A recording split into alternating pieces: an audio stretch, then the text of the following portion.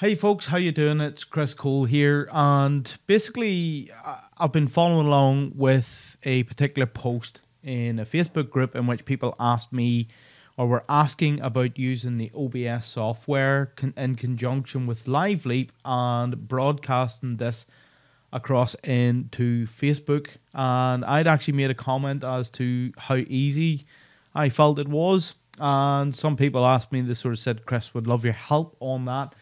And that's basically what this video is all about. It's trying to help a lot of the guys. Now, first and foremost, what you need to do is you need to have Liveleap Setup connected to your Facebook account. Then what you need to do is you need to go into your groups and your pages, and of course make sure that they are checked. Oh, it's asking me to log in again. Make sure that they are checked and obviously selected, and they're the pages that you wish to use within your account, and likewise the groups that you want to share to. Now you'll see here I have a Christopher Cole page and I have an I am Chris Cole page. I also have my groups connected, and obviously the groups that I have here, there's a mixture of my own personal groups and groups that I'm also an admin of, and I have admin rights to these groups. Once you're all connected in Liveleap, the best way to ensure that that's working first and foremost is just do a live stream broadcast from your cell phone. Use your cell phone, go live with that, and basically give it 5 or 10 minutes, you know, a quick video test. Make sure that Liveleap is picking up your stream, and then obviously syndicating it out across all of the networks. Now, once you've got that working and all set up, then all of the rest should be pretty easy to do. Now, you've got to do a couple of things. First and foremost, you've got to go and get live OBS.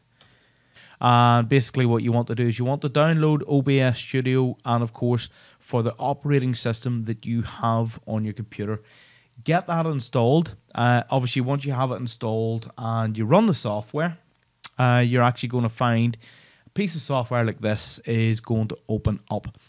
Now you can actually see here my microphone is currently, let me just make that full screen, is currently bouncing because it is already detecting my audio. But what you're going to find is in the scenes and the sources option, there's going to be nothing in there. Basically what you got to do, if I can explain this, a scene is a particular setup or configuration. So as you can see here, what I have, the first scene is screen 2, which is the screen, my other screen that you can't actually see at the moment. If I change that to screen 1, you get that weird effect where the windows sort of go into windows. Screen 1, then I have my webcam, but I don't want to trigger that because I'm currently using it. And then what I've also set up is screen 1 and screen 2 with the webcam in the lower corner. Now, once you have your scenes set up, then what you've got to do is you've got to highlight each particular scene, like this one's highlighted, and then you've got to add a source to the scene. So basically what you do is you select the plus and you'll see there's various sources. Add your source, obviously do all your settings for adding that in, and you should actually see something on screen. Once you have it on screen, you can hit transition, and basically the way this software works is the left hand side is what you'll potentially see if you hit the transition. The right hand side is actually what you're currently broadcasting. If you've already hit the stream or the broadcast button, that's what the general public are going to see. So what you can do is you can line your shot up in the left hand side, and once you're happy with the shot, you hit transition, and you'll see then it transitions across and is pushed out live. Now, of course, what you need to do is you need to get yourself live with OBS online or onto Facebook. To do that, what you need to do is hit the settings tab, and you'll see this pop-up window come up. What we're looking for here is the stream option. Then what we're looking for is this the streaming services, and obviously the drop-down box, what you're looking for is Facebook Live. Now, of course, what you need, and this is the important bit for you to get live, is your stream key. So what I'm going to do is I'm going to show you how to go and get the stream key, and then we'll follow through. So I've navigated into one of my Facebook pages. These are actually, believe it or not, live streams from the past. What you need to do is navigate into a page, whatever page you want to stream from. You're looking for the section here at the top that says Publishing Tools. Click that. Once this page loads, then what you're looking for in the left-hand side is the videos and video library. What you want to do is click into video library, or I believe you can even see that in videos. And here, what you're looking for is the plus live, the plus upload section. What we want to do is we want to click the plus live. You'll see we now have a pop-up window that says create live video. And this at the bottom is our stream key. This is what we're after. So I'm going to copy that, and I'm then going to go back into OBS. I'm going to click the settings. I'm coming to the stream tab. I need to make sure and ensure that my service is Facebook Live. I want to show this, delete that out, and paste in the new stream that I have been given on Facebook. Now, of course, I can click apply and OK, and that's me pretty much ready to push live. So what I'm going to do, I'm actually just going to drag this off the screen over so that you can see what happens on Facebook. But when I drag it off the screen, all that I'm going to do is I'm going to click the start streaming. Once I go live, or once I see it going live, then what I'm going to do is I'm basically just going to tell people on my Facebook wall to ignore this video. It's an instructional video that I'm recording. I basically just want to see you seeing it going live. So actually what I'll do is I'll click start streaming here in the screen. It already knows the output source, and basically I should be going live in Facebook. If I click preview, what it's actually doing now is it's fetching the video stream. Just give it a second. It should fetch the video stream. It's got the video stream now. Here I can add a title, I can add the tags, and then when I'm ready, I basically hit go live. But I believe it is currently recording, or the stream is already going. So as soon as I go live, it takes it live from the point when I hit the start streaming. So I'm going to go live.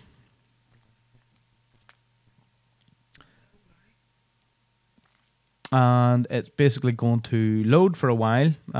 It'll take me live on my page, and that's basically it. I can now end the live video. Really what I want to do is I want to open a new tab, Facebook,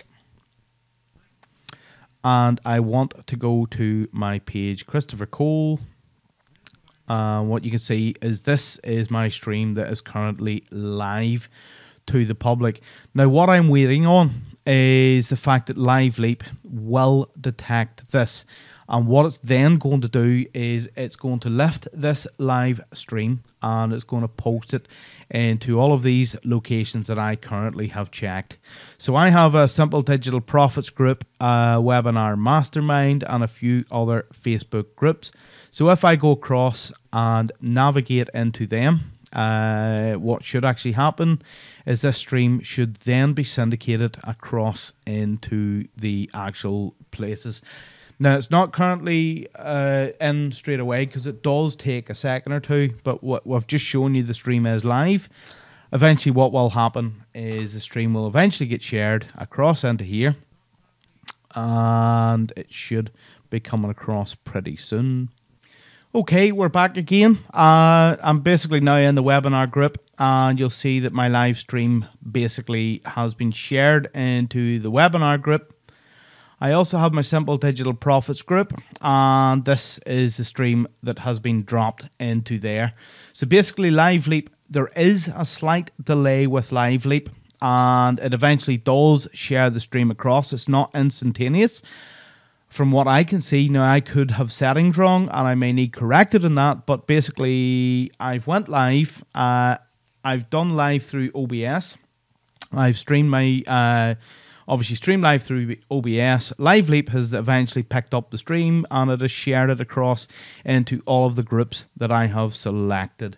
So I hope this video has helped anybody with OBS. A few points that I want to go back over is that you need OBS Studio to do this. choose the operating system best for you. Then what you need to do is get set up with the software. Have a play with it. The scenes, you can add as many as you want. Just give it whatever name you want. This is a test. That basically means nothing. But when you have a scene set up, then what you need to do is you need to check that and then add a source to the scene. So what I'll do is I will choose a display capture. Going to add an existing display 2. Okay, and that's it. I've now added display 2 to this particular scene. Obviously, if I want to delete a scene, again, highlight it and click the minus, and it's going to ask me, do you want me to remove that? And it's yes. Once you have that, basically all you need to do is remember that you need your transition. The left-hand side is the pre-live, or what you're currently sort of looking at pushing live. And then once you're happy, then set to transition and it'll take it across live. So I hope you found the video helpful. Sorry, final thing before we go. You need to go into your settings, as I said, with your Facebook stream key, which is this bit here. Ensure you've set up Facebook Live. Choose show. Add your stream key that you've just been given. Once you've got that, then obviously OK that, and then you can start your stream. So it's Chris Cole signing off. I hope you found the video helpful, and of course, I'll speak to you all soon.